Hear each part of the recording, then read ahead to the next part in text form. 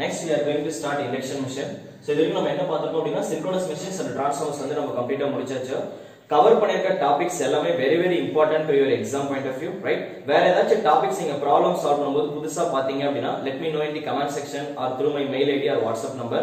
ஏனா ஒவ்வொரு வீடியோ கீழேயும் என்னோட WhatsApp நம்பர் mail ID நான் கொடுத்திருக்கேன், right? அதே மாதிரி நீங்க அனுப்புற क्वेश्चंसக்கான சொல்யூஷனை random list அப்படினு பிளேலிஸ்ட்ல கிரியேட் பண்ணி வச்சிருப்பேன். அங்க நீங்க கேக்குற क्वेश्चंसக்கான சொல்யூஷன் நான் போட்டுருப்பேன். அங்க போய் அதோட சொல்யூஷனை பாத்துக்கோங்க, right? Okay, let us start induction machine.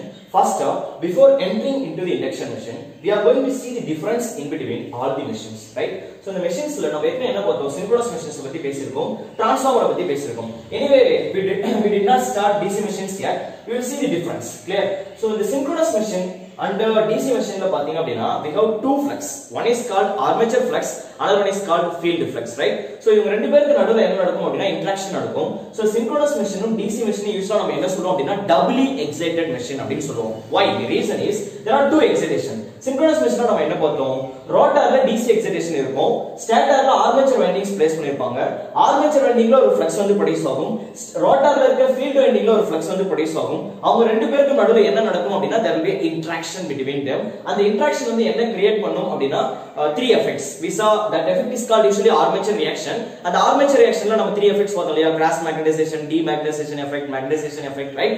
So இதெல்லாம் வந்து எதுல வரும் அப்படினா synchronous machineல. ஏன் அப்படினா we have two separate fluxes. Clear? அதுக்கு நடுவுல இருக்க interaction. அதே மாதிரி நீங்க DC machine ல பாத்தீங்க அப்படினா DC machine ல அடுத்ததா என்ன வரும் அப்படினா இங்கே ரெண்டு வைண்டிங் இருக்கும். ஒன்னு வந்து பாத்தீங்கன்னா field winding, another one is armature winding. So நீங்க எந்த மாதிரியான கிளாசிஃபிகேஷன் பார்த்தாலும் சரி, DC ல சீரிஸ் இருக்கா, ஷண்ட் இருக்கா, ரைட்? சோ எந்த ஒரு கிளாசிஃபிகேஷன் எடுத்தாலும் field winding always separated from armature winding. So ரெண்டு வைண்டிங்க்கு நடுவுல ரெண்டு ஃப்ளக்ஸ் வந்து ப்ரொடியூஸ் ஆகும். ஃபீல்ட் வைண்டிங்ல இருந்து ஒரு ஃப்ளக்ஸ் வந்து நம்ம மெயின் ஃபீல்ட் ஃப்ளக்ஸ் அப்படினு சொல்லிருப்போம். ஆர்மேச்சர் ஃப்ளக்ஸ்க்கும் மெயின் ஃபீல்ட் ஃப்ளக்ஸ்க்கும் நடுவுல ஒரு இன்டராக்ஷன் நடக்கும், right? that is called armature reaction. அப்ப அந்த armature reactionல அகைன் நம்ம என்ன பத்தி பேசிருப்போம் அப்படினா cross magnetization effect, demagnetization effect, magnetization effect. So the conclusion is synchronous machine நம்ம DC machine என்ன சொல்லிக்கலாம் அப்படினா doubly excited machine அப்படினு சொல்லலாம். Why? Because there are two field excitation, two flux excitation. Clear? Next, transformer. Transformer நம்ம ஏற்கனவே பார்த்தோம் இல்லையா, யூசுவலா transformerல என்ன நடக்கும், when the moment we are giving the supply at the primary side ல நீங்க கரண்ட் பாஸ் பண்ணும்போது என்ன நடக்கும், there will be a flux. அந்த ஃப்ளக்ஸ் வந்து என்ன பண்ணும், செகண்டரிக்கு டிராவல் பண்ணும், ரைட்?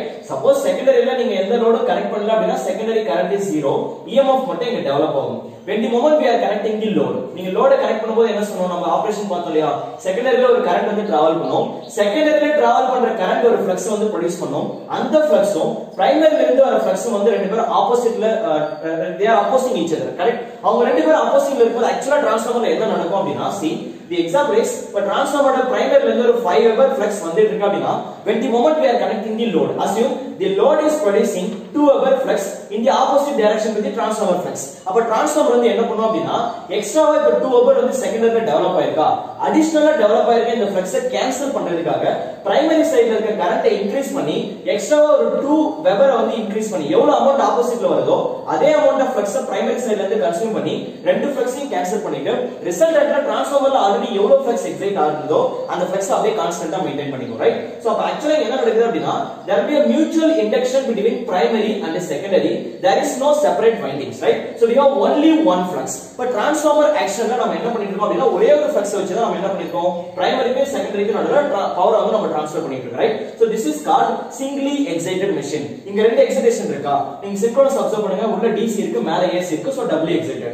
DC machine அப்சர்வ் பண்ணுங்க, இங்க ஆர்மேச்சர் இருக்கு, ஃபீல்ட் இருக்கு, doubly excited. Transformer அப்சர்வ் பண்ணுங்க, அப்படியே யாருமே கிடையாது, பிரைமரில AC, செகண்டரில AC, ஒரே flux தான் ரெண்டுத்துக்கு நடுவுல இன்டராக்ட் பண்ணிருக்கு, right? So that is called singly excited machine. Again, when we are discussing about induction machine, so induction machine la enna nadakkum appadina, see I am talking about three phase and single phase. There are two classifications. Anyway, first we will see the general. Idu vandu three phase. So three phase la vandu mela stator la enna irukum appadina, we have three phases. They are what, மூணு பேருக்கு நடுவுல எப்படி இருக்கும் அப்படினா 120 degree face discussion. as per synchronous machine நம்ம started எப்படி design பண்ணுமோ அதே கன்ஸ்ட்ரக்ஷன், ரைட்? एक्चुअली நம்ம அங்க synchronous machineல ஸ்டாட்டருக்கு என்னென்ன ப்ரொசீஜர்லாம் பார்த்தோமோ அது அப்படியே நீங்க இங்க ப்ளேஸ் பண்ண வேண்டியது. there is no big difference, but the difference is when we are observing the rotor. இங்க rotor அப்சர்வ் பண்ணுங்க, rotorல நான் DC கொடுத்திருக்கேன், இங்க பாருங்க அந்த மாதிரிலாம் எதுவுமே கிடையாது, simply we have a rotor. clear அந்த ரோட்டார்ல sometimes என்ன இருக்கும் அப்படினா காப்பர் பார்ஸ் இருக்கும் காப்பர் பார் அப்படினா இந்த மாதிரி ஒரு thin wire right so thick ஒரு காப்பர் பார் எடுத்துட்டு ஒரு 5 6 காப்பர் பார் வந்து அப்படியே ஒரு சிலிண்டர் ஸ்ட்ரக்சர்ல கொண்டு வந்து ரெண்டு பக்கமும் என்ன பண்ணிருக்கும்னா ஷார்ட் பண்ணிருக்கும் அது வந்து one type of arrangement இன்னொரு வந்து ஸ்லிப்பிங் அப்படினு இன்னொரு type of arrangement இருக்கு anyway the conclusion is இங்க என்ன சொல்ல வரோம் அப்படினா in case of induction machine இந்த மாதிரி வந்து ரெண்டு ஃபீல்ட வந்து செப்பரேட்டா எக்ஸைட் பண்ணி அவங்க ரெண்டு பேருக்கு நடுவுல இன்டராக்ஷன் அந்த மாதிரி கான்செப்ட்லாம் இங்க எதுவுமே கிடையாது it is same as the principle of transformer transformerல நம்ம என்ன ப்ரொசீஜர் பார்த்தோமோ அந்த ப்ரொசீஜர் அப்படியே நீங்க இண்டக்ஷன் மெஷின்ல அப்ளை பண்ண வேண்டியதான் the one and only difference case transformerல secondary சைடும் என்னது ஸ்டேஷனரி தான் ரைட் ஆனா இங்க வந்து இண்டக்ஷன் மெஷின்ல செகண்டரி அப்படிங்கறது ரோட்டார் பார்ட் ரோட்டார் வந்து எப்படி இருக்கும் it is keep on rotating that is the first primary difference அடுத்து நீங்க அப்சர்வ் பண்ணீங்க அப்படினா so the secondary difference is transformerக்கும் induction machine நம்ம கம்பேர் பண்ணி பாக்கும்போது செகண்டரில இங்க ரோட்டார் வந்து rotating part primary வந்து இங்க வந்து செகண்டரி வந்து fixed part and next thing இவங்க ரெண்டு பேருக்கு நடுவுல அதாவது ஸ்டேட்டருக்கும் ரோட்டாருக்கும் நடுவுல there be air gap clear இந்த ஏர் கேப் வழியா என்ன ஆகும் அப்படினா ஃப்ளக்ஸ் வந்து டிராவல் பண்ணும் அப்ப ஃப்ளக்ஸ் வந்து நீங்க என்ன பண்ணுங்க அப்படினா it is traveling through two mediums one is iron bar அதாவது ஸ்டேட்டர்ல இருக்க வைண்டிங் வழியா ஃப்ளக்ஸ் டிராவல் பண்ண போகுது இன்னொரு வந்து ஏர் கேப்பை கிராஸ் பண்ணி ரோட்டாரை ரீச் பண்ண போகுது but see observe the transformer அந்த மாதிரிலாம் யாருமே கிடையாது பிரைமரி நீங்க சப்ளை கொடுத்தீங்களா அப்படியே அந்த ஐரன் பார் வழியா ஃப்ளக்ஸ் வந்து டிராவல் பண்ணி செகண்டரி ரீச் பண்ணும் right so there is no concept of mechanism of air right air வழியா ஃப்ளக்ஸ் வந்து டிராவல் பண்ண வேண்டிய வேலை இங்க கிடையாது in case of transformer that is the next difference and one more big difference so what is the first conclusion primary is DC machine is synchronous machine doubly excited transformer induction machine is singly excited first conclusion is over next நம்ம already என்ன பண்ணிருக்கோம் அப்படினா the reactive power அப்படிங்கற ஒரு term வந்து synchronous machineல பாத்துறோம் நான் அடிக்கடி சொல்லிருப்பேன் இல்லையா under excitation over excitation normal excitation அந்த மாதிரி நம்ம 3 கான்செப்ட்ட பாத்துறோம் synchronous machinesல that is generator ஆனாலும் சரி மோட்டார் ஆனாலும் சரி இது வந்து என்ன பண்ணும் அப்படினா இத வச்சு நம்ம reactive power வந்து கண்ட்ரோல் பண்ணிருப்போம் ரைட் சோ sometimes வந்து என்ன பண்ணிருப்போம்னா உள்ள இருக்க எக்ஸைட்டேஷன் வந்து एक्चुअली என்ன பண்ணும் அப்படினா ஸ்டேட்டருக்கும் ரோட்டாருக்கும் நடுவுல இருக்க ஏர் கேப் வந்து ஃபில் பண்றதுக்கான ஃப்ளக்ஸ் வந்து ப்ரொடியூஸ் பண்ணும் ரைட்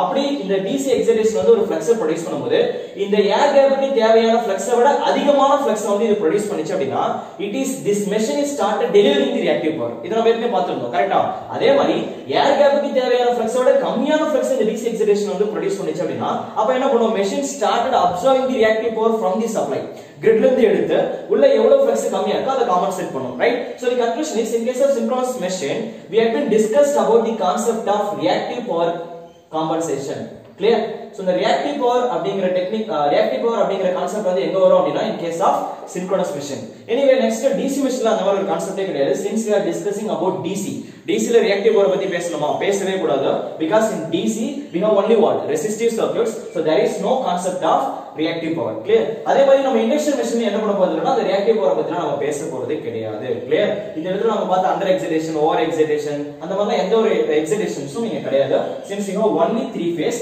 transformerல பார்த்த ஆபரேஷன் அப்படியே இங்க அப்ளை பண்ணி ரோட்டர் வந்து நம்ம ரொட்டேட் பண்ண போறோம் right so these are the difference between four machines I hope you all understand right இதுல வேற ஏதாச்சும் டவுட்ஸ் இருந்தது அப்படினா you can ask in the comment section in the next lecture we will start the induction machine so thanks for watching our videos thank you all